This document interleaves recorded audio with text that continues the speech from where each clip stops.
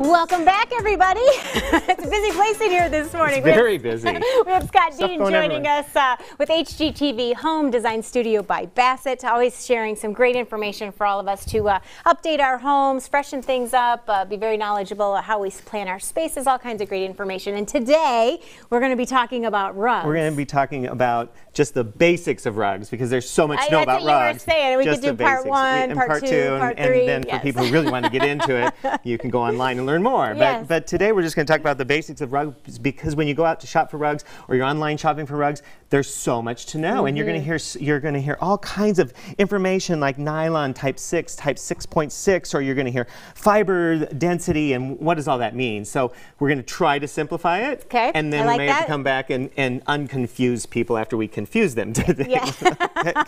We like that. That's why they can reach out to you and ask you personally. Yeah, of course. You can always stop into my studio and we can try to clarify.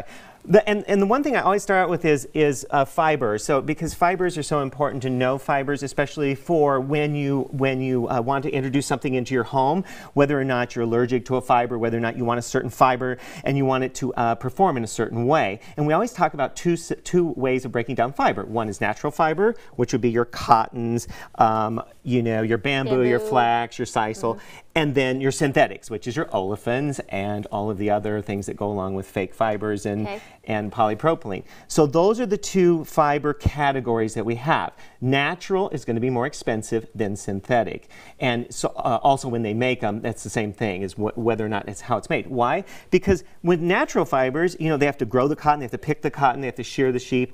And with synthetic fibers, it's all done by machine. Yeah. Right. So that's fibers. People that are worried about, because there's smells and all of that kind of stuff that comes with some of those rugs. Is that still a concern, or are they doing a better job with that? A little bit better job, but you still have concerns with that. People have allergies, especially to wool. That's usually the biggest one, is a wool allergy or something that is wool fibers. Dust allergies can be a problem because the fibers do actually go into the air. So you got to be very careful about what you put in your home and whether or not it's going to be user-friendly for you. So knowing fibers is very important. When you go shop for it, you should be looking for that. You should already know that. Don't just look at the pattern. Don't just look at the colors and the pattern. How pretty, and can I sleep on this? Will my dog like it? Will my cat like it? So those are fibers. And the second one is price education. And when we talk about price education, we want to make it very simple that machine-made, mass quantity is going to be a lot cheaper than your ones that are more handmade or have designs or more important. So machine-made rugs are going to come over in mass quantities from Asia, less price. But I wanted to tell you about one thing you're going to hear, and that is hand-tufted rugs. And I put this together because it's very important. Hand-tufted rugs, they make this rug by hand from the back side, and you can see on the upper left hand is where the tufting tool is, or on the right would be a machine tufting tool, and you can see down below they're actually tufting it. Okay. They tuft the back side of it, then they shear the front side of it. So they're actually making the design in reverse. Hence, more hand, more cost. More time. And examples of hand tufting are this one's hand tufted here. Some others that we have that were hand tufted. You'll see that it's been backed and it's got a lot more work on it. Very nice. Right. Then after hand tufting is for the most expensive rug you can ever get would be one that you design yourself. You can actually do a painting. You can actually send. You can. You can. You can send a photograph in, and they can actually make it into a rug. Wow. Yeah. I won't even ask how much that costs, but that's a very cool It is a little bit. To do. That's a good investment. Exactly. Maybe some just kind of key art piece to add so you're going from $400 to for a lot more. Yeah. And then when you're shopping from rugs, I wanted to just point out real quickly, you might be shopping from a catalog such as this. And what's really important is that, or you're shopping online, what's really important when you're shopping from a catalog is that you absolutely know that this picture may not equal this rug. So when you look at this picture and it's this rug, you should order a sample. It may not, you can't tell the thickness, you can't tell the color. You can see this is a lot lighter than this one, or you can't tell the quality. Okay. So samples are very important. Samples are very important. And what I brought in today is all these 18 by 18 samples. These are very typical of ones we order for clients.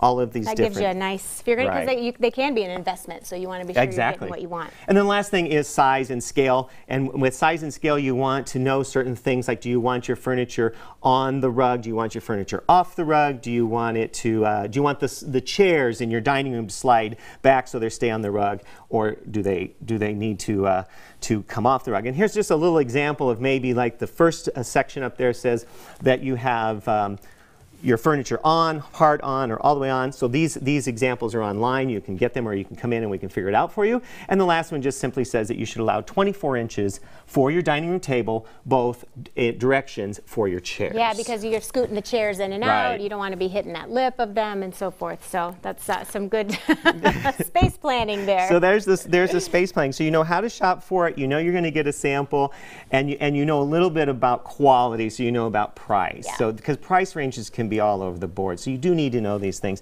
And today we have the most perfect takeaway things, because these takeaways are going to get you through rug shopping. And they would be that you want to absolutely plan for space plan for size and thickness. Again, thickness under doors, or is the chair going to slide back? And then samples are key. Get a sample, even if it's some yarn fibers. Get a sample so that you can make sure that this one I was surprised by, the third one. I don't know that I always do it in that order. And the reason it is, last one, rugs first, because there are a lot more fabrics and a lot more paint. So we go rug, if possible. You pick your rug first, then you pick fabric, your paints and stuff off of that. So very good information. As always, if you want to find out more, go to hgtvdsm.com. Visit his studio out there in Urbandale. He's always happy to help. They'll greet you at the door with a great smile. All about rugs. Thank you so much. Stay tuned. We've got